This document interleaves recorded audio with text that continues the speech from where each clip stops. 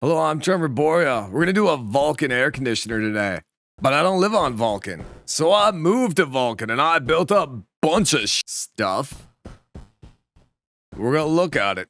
We've got two air conditioners. We're not gonna use the rad. I've built this room. I filled it with Vulcan atmosphere. No, I didn't.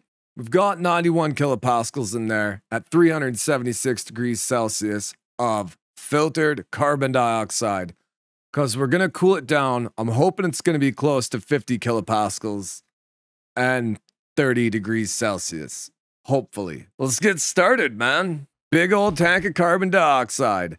143 degrees. I filtered it at night, obviously, into this tank, out of the atmosphere. We don't care about that. I mean, we do, but 10 megapascals or 10,000 kilopascals. I think. Yeah. Tank connector. Pipe. I assume we'll fast forward the pipe. Yeah. And then we'll show it to you.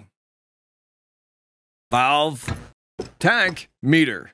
And now you should have something that looks like this. Oh yeah. No, this is going to be janky. It's going to be good. You'll like it. Hang on. More pipe.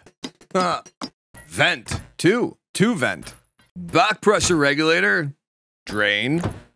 Meter. Active vent. Cable. I know nobody likes when a cable goes through a pipe, but this is just for educational purposes. That's not a back pressure regulator. That is a regular pressure regulator. It will not work with a regular pressure regulator. It has to be back pressure. All right? Cool. Now that you have the correct pressure regulator in there, it should look something like this. Again, I cannot stress enough how much that needs to be a back pressure regulator. Don't try and use the valve either. I know that somebody's going to tell me I can just use the one-way valve. No, you can't. Now we're going to set our back pressure regulator to 8,000. No, you know what? 6,000. Don't forget to turn it on. The active vent will be set inward and turned on. We're just going to let that settle and see where it wants to sit. 12? I guess 12 is fine, right? 12 megapascals? I don't know. I don't know that that number really matters. We just need to keep pressure in that area of the pipe. We're going to turn this on.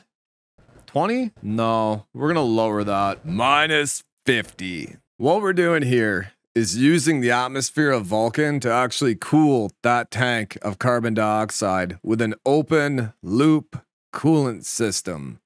Because the atmosphere, yeah, it's half volatile, but it's also half carbon dioxide and pollution. That's 3 halves, just in case you're... Carbon dioxide's an awesome conductor of temperature, and pollution is not as good, but still, that's basically a natural coolant, right? And then half volatile, we don't care about. So this air conditioner is going to cool that loop, and that air conditioner will cool our room when we turn it on. But I was going to say we have to wait for our coolant loop to drop the temperature. It's already down to 129. I mean, it'll fluctuate during the day for sure. I think we turn that other air conditioner on and see what it's going to do. Temperature is dropping. I mean, we knew it would. It's how far it's going to drop that really matters.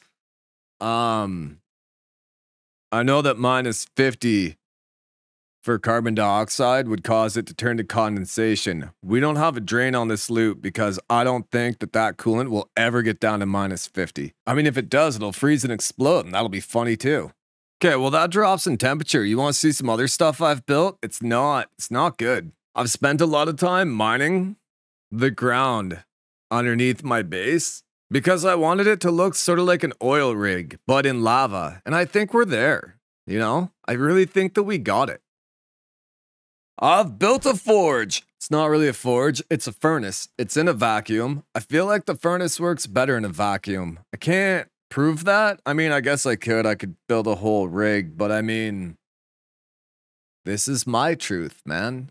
I did try furnacing just with Vulcan atmosphere, and it's finicky. So I abandoned that. I went back to fuel. Let's go look at the fuel. Pretty standard setup. Obviously, we're just mixing gases.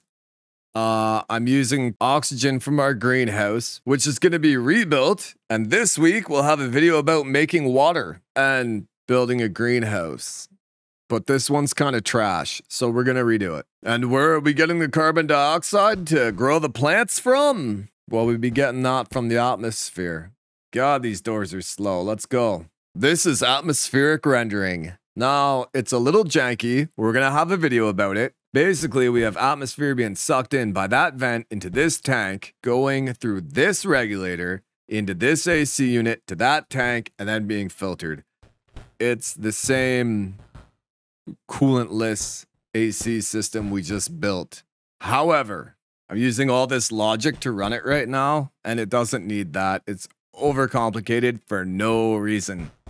So we're gonna work that out and then have a video about it. Because I'm trying to make the simplest systems I can. We're gonna go back over to our AC now. But that's the game, right? Building a system you like. I just want to build simple systems to get people started places or whatever. I don't know. I just like making videos, man. 79 degrees. That's not bad. I mean, we're not near that 30 that I want, but we're getting there. We're pretty close to the 51 kilopascals. We're gonna turn our regulator back on. That's not bad. The coolant's only 134. So that's what I've been doing the past 2 weeks. Learning how to live on Vulcan.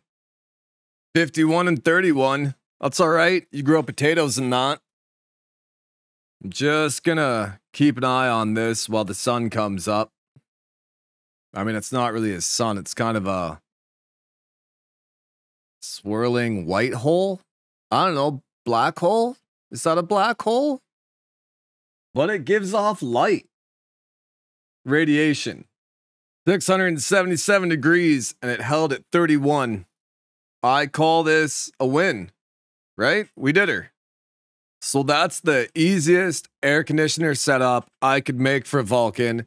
Took me 2 weeks because I don't live here. I had to learn. We've got more videos coming out. I don't know. You let me know in the comments if you want water, fuel, greenhouse next, and we'll get that out first.